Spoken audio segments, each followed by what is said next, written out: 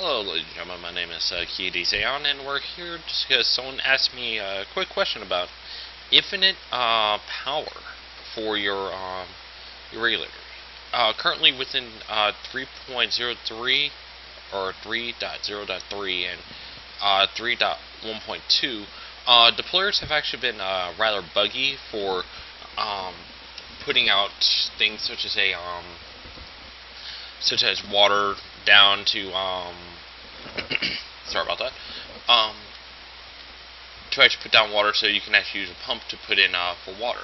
So to find that, we had to find a different solution. Normally, you would do this with two deployers utilizing lava buckets and water buckets to create lava. But due to the fact of this not being not working correctly, this actually has led us to create new ways of creating infinite power for our combustion engines. So let's begin with lava, which is simply this is beyond overpowered for what it is, which is a high voltage solar panel, MSFU, and your lava fabricator. Lava fabricators are an IC2 thing that creates, well, lava, as you can see. You utilize the oil fabricator as well, or you can just which actually then you can just put through a refinery and create yourself some fuel. I just prefer lava just because it's a one-step go for fuel. It's simply utilizing a redstone, or if you want to be fancy, steam with a anything else really, with any other type of fuel to actually do it. Or if you wanted to get all fancy, multiple combustion engines actually feeding upon each other and creating all that stuff. Gold piping to actually feed your combustion engine or engines if you're actually doing a full array for power, which actually would go through these pipes right here for your power pipes.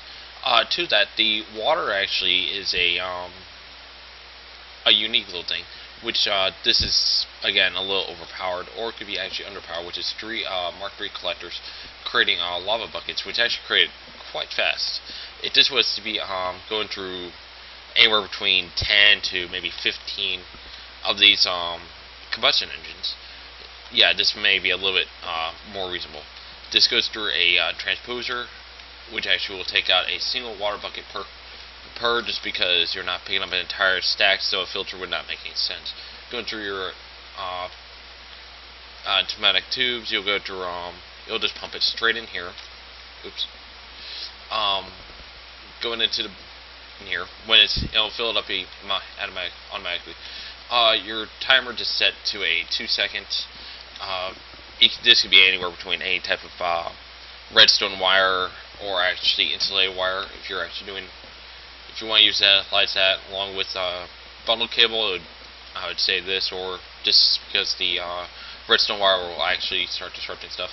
A repeater, just so it'll delay the actual pulling out process of your stuff put into anywhere else really. If you want to take out your empty lava buckets or even your normal water buckets and put into and add to your ECM feeding system.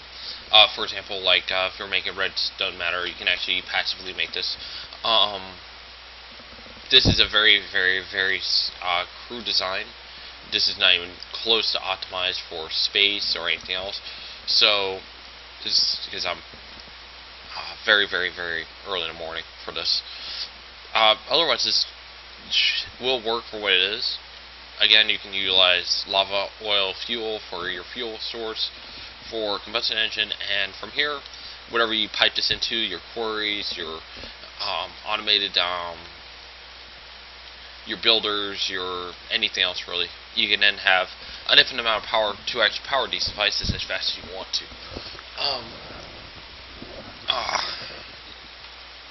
Otherwise, yes, thank you for watching, and have a good day.